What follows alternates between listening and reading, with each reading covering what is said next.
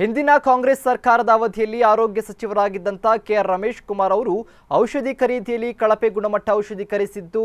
535 ಕೋಟಿ ವಂಚಿಸಿರುವುದಕ್ಕೆ ದೂರು ದಾಖಲಾಗಿದ್ದು ಪ್ರಕರಣ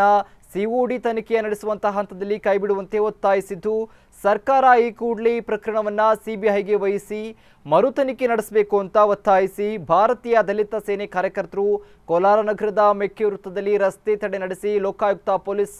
ಅಧಿಕಾರಿಗಳಿಗೆ ರಾಮಚಂದ್ರ ಅವರಿಗೆ ಮನವಿಯನ್ನ ಸಲ್ಲಿಸಿದ್ರು. ಇನ್ನು 2013-14 ಹಾಗೂ 2014-15ನೇ ಸಾಲಿನಲ್ಲಿ ನಕಲಿ ಅಂಕಪಟ್ಟಿ ನಕಲಿ ಹಾಜರಾತಿ ಸೃಷ್ಟಿಸಿ ಹೊರ ರಾಜ್ಯದ ವಿದ್ಯಾರ್ಥಿಗಳಿಗೆ ಬೆಂಗಳೂರಿನ ಸರ್ಕಾರಿ ಯುನಾನಿ ವೈದ್ಯಕೀಯ ವಿದ್ಯಾಲಯದಲ್ಲಿ ವೈದ್ಯಕೀಯ ಕೋರ್ಸ್ಗಳಿಗೆ ಅಕ್ರಮವಾಗಿ ಪ್ರವೇಶವನ್ನ ನೀಡಿದ್ದು ಈ ಬಗ್ಗೆ ಸಿಐಡಿ ತನಿಖೆ ನಡೆಸ್ತಾ ಇದ್ದು 2017ರಲ್ಲಿ ಆರೋಗ್ಯ ಮತ್ತು ಕುಟುಂಬ ಕಲ್ಯಾಣ ಸಚಿವರಾಗಿದ್ದಂತ ಕೆಆರ್ ರಮೇಶ್ ಕುಮಾರ್ ಮೇಲಿನ ಆರೋಪಗಳ ಬಗ್ಗೆ ಶೀಘ್ರವಾಗಿ ತನಿಖೆಯನ್ನ ಕೈಗೊಂಡು ಸತ್ಯಾಸತ್ಯೆಯನ್ನ ರಾಜ್ಯದ ಜನತೆಗೆ ತಿಳಿಸುವಂತಾಗಲಿ ಅಂತ ರಾಜ್ಯ ಯಡಿಯೂರಪ್ಪ ಸರ್ಕಾರಕ್ಕೆ ಆಗ್ರಹಿಸಿದರು. 535 ಕೋಟಿ ವಂಚಿಸಿರುವುದಕ್ಕೆ ಈಗಾಗಲೇ ಬೆಂಗಳೂರು ಲೋಕಾಯುಕ್ತದಲ್ಲಿ ದೂರು ದಾಖಲಾಗಿದೆ.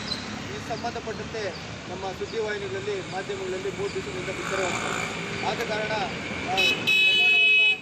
ಸಂಬಂಧಪಟ್ಟಂತೆ ಈ ಪ್ರಕರಣವನ್ನು ಕೂಡಲೇ ಸಿಬಿಐ ತನಿಖೆಗೆ ವಹಿಸಬೇಕು ಅಂತ ಹೇಳ್ಬಿಟ್ಟು ನಾವು ಮಾನ್ಯ ಯಡಿಯೂರಪ್ಪನವರಲ್ಲಿ ಲೋಕಾಯುಕ್ತ ಮುಖಾಂತರ ನಾವು ಮನವಿ ಮಾಡ್ತೇವೆ. ಮತ್ತು ಒಂದು 4 ಜನ ವಿದ್ಯಾರ್ಥಿಗಳು ಬೆಂಗಳೂರಿನ ಯುನಾನಿ ಕಾಲೇಜಿಗೆ ನಕಲಿ ಅಂಕಪಟ್ಟಿ ಮತ್ತು ನಕಲಿ ಹಾಜರಾತಿಯನ್ನು ಸೃಷ್ಟಿ ಮಾಡಿ ಅಲ್ಲಿ ಕೈಗೆತ್ತಿಕೊಂಡು ಅದನ್ನು ಉನ್ನತ ಮಟ್ಟದ ತನಿಖೆ ನಡೆಸಬೇಕು ಭಾರತೀಯ ದಲಿತ ಸೇನೆ ಕೋಲಾರ ಜಿಲ್ಲೆ ವತಿಯಿಂದ ಇವತ್ತು